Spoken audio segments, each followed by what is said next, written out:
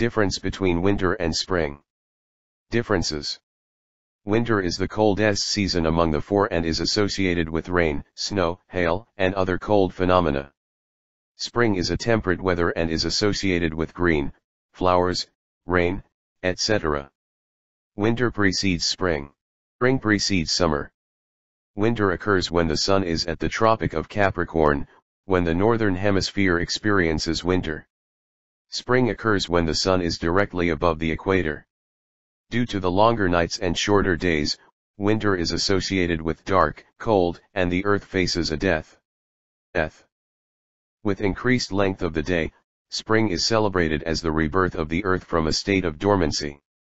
During winter, trees do not have leaves, crops do not grow. During spring plants are reborn, flowers bloom, leaves grow back, and crops are planted. During winter animals go into hibernation, many insects die, resulting winter to be associated with the season of dormancy. During spring animals come out of hibernation and start mating and reproduction. Similarities. Both are major seasons in many of the countries. Both are celebrated in almost all of the countries.